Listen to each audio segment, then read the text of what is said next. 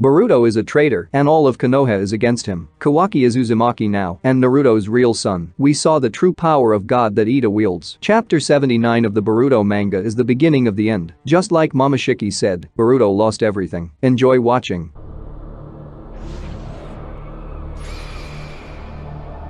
Momoshiki's prediction came true. Boruto lost everything, family and friends. Everyone considers him a traitor and blames him for Naruto's death. Even Mitsuki, who considered him the son and was ready to protect his friend, wanted to end his life because, in his opinion, Boruto insulted Kawaki, who Mitsuki now considers the son. Why did this happen? These are Eida's true abilities. In one of the chapters, when Amato talked about the girl's abilities, Momo said that Shinjutsu, which makes everyone fall in love with you, does not exist. And he was right. It turns out that this is a completely different technique. But Eida, since she is a human and not an Otsutsuki, could not contain this power, so it gradually came out of her, and because of this, everyone fell in love with her. However, in reality, her ability works differently. Omnipotence that can make any wish come true. Eida dreamed of being loved, and this power rewrote the creation of everyone in such a way that they loved the girl. That's why Momo said that there is no such Shinjutsu. Shibai didn't have a technique that would make everyone fall in love with him, but he did have one that allowed him to rewrite history. The chakra unites people, and the Almighty God, with his power, can change the influence of this chakra, thereby rewriting the history of the entire planet in the way he wants. And all people will consider whoever Otsutsuki wants to be either an enemy, or a deity, or a member of the family. This is what happened to Eida. When Amato transplanted genes to her, he believed that this was the technique to fall in love with the Eida. However, in reality, it was a technique to rewrite history and memories. It was embodied by the desire of the owner. And since Eida wanted love, she got it.